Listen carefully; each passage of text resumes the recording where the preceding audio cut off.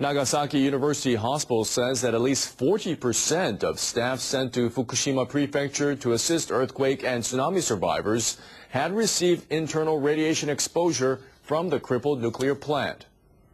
The hospital checked staffers and medical experts sent to Fukushima by Nagasaki's prefectural government.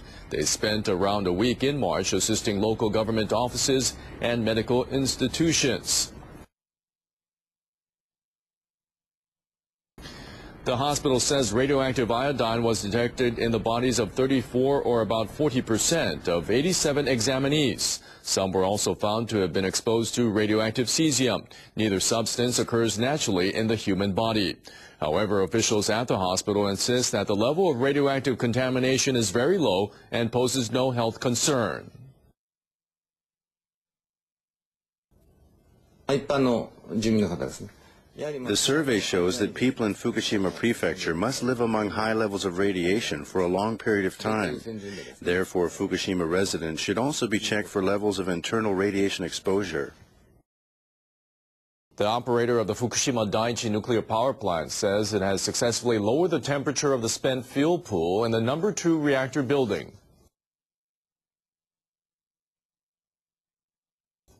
Tokyo Electric Power Company said on Thursday that after it started operating a new cooling system on Tuesday, the temperature in the number 2 pool quickly dropped by 30 degrees.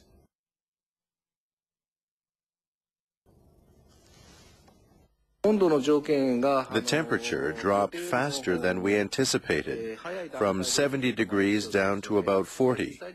So we will now inspect the inside of the reactor building to check the current condition there.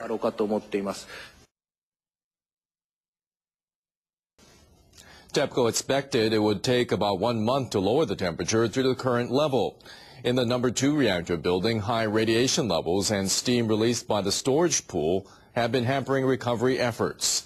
If the inspection goes well, TEPCO hopes to install filtering systems that will remove radioactive substances from the cooling water. The company also plans to start operating similar cooling systems at the number 1 and 3 storage pools in June and in the number 4 reactor building in July.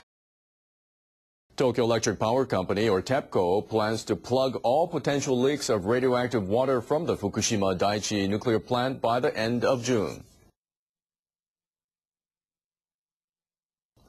TEPCO submitted its plan to the Nuclear and Industrial Safety Agency after finding that highly radioactive water was flowing into the sea via concrete maintenance pits. The water apparently was coming from the turbine buildings of the plant's number 2 and 3 reactors. The utility says it identified 5 concrete tunnels and 39 pits around the plant as possible points from which radioactive water could reach the sea. The firm says it has filled all the tunnels and some of the pits with concrete. It says it will finish the work at 17 of the pits and repair cracked seawalls by the end of June.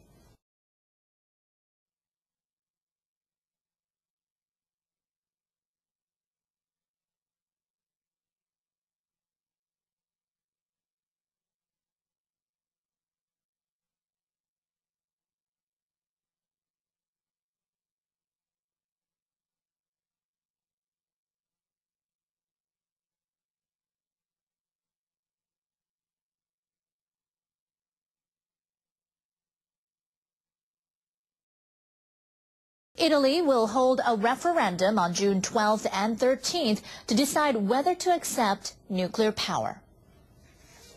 On Wednesday, Italy's top court ruled that the country's citizens can vote in the referendum as scheduled. Italy decided to abandon nuclear power following the Chernobyl accident in the former Soviet Union in 1986. Prime Minister Silvio Berlusconi had pledged to revive nuclear power to reduce dependence on foreign oil and natural gas. Opposition forces called for a national referendum on the issue. However, in the wake of the accident at Japan's Fukushima Daiichi power plant, Berlusconi froze his initial plan, apparently to avoid holding the referendum in view of growing anti-nuclear public sentiment. The referendum is expected to influence the nuclear energy policies of other European nations as well. Officials in Fukushima Prefecture have decided to check the internal radiation exposure of some of their residents. People who live near the crippled Fukushima Daiichi nuclear power plant and areas where radiation levels are high will be screened. Fukushima Daiichi has been releasing radioactive material into the environment for nearly 3 months now. There are mounting concerns among locals about the impact radiation could have on their health. Fukushima authorities have already decided to conduct checks on all citizens, but they will now assess residents' internal exposure to radiation from breathing and eating. A device called a whole body counter will be used to precisely measure radiation exposure. Right now, Fukushima Prefecture has one of the devices, so it can only screen about 10 people a day. It is urging research institutes and other facilities outside the prefecture to help them if they have the device. Fukushima officials are also studying whether they can retrieve 2 devices from the town of Okuma, which lies inside the no-go zone around the nuclear plant. The International Atomic Energy Agency has called on Japan to report the latest, most detailed information on the accident at the Fukushima Daiichi plant. The IAEA explained the current status of the accident to its member nations during a meeting in Vienna on Thursday. Deputy Director General Dennis Flory told reporters that so far, information received from Japan regarding the accident has been adequate. However, he stressed that the latest information must be provided at the ministerial level meeting later this month, which will focus on the accident. Japan will have a role in explaining the accident and what are its very first findings. There is a need to rebuild the confidence. Flory said the information should include the status of the nuclear reactors and why highly contaminated water is leaking into the sea. He also said countries must follow common safety standards in order to rebuild confidence in the nuclear energy industry, and IAEA standards should be their benchmark.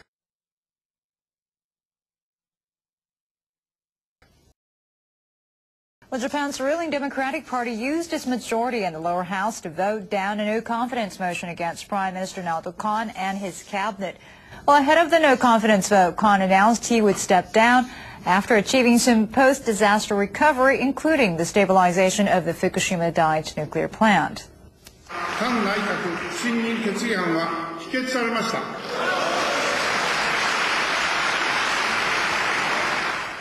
445 members of the 480-seat lower house voted on the motion on Thursday afternoon. The vote was 152 in favor and 293 against. There were 33 abstentions. 3 opposition parties, including the main Liberal Democratic Party, jointly submitted the motion on Wednesday. They have been criticizing Kan and his cabinet for the way they've handled the crisis at the Fukushima Daiichi nuclear plant and the recovery following the March 11th disaster. The DPJ has controlled the lower house since it took power in 2009. If more than 82 Democrats had voted against Kan and his cabinet, he would have had to resign along with his ministers or call a general election.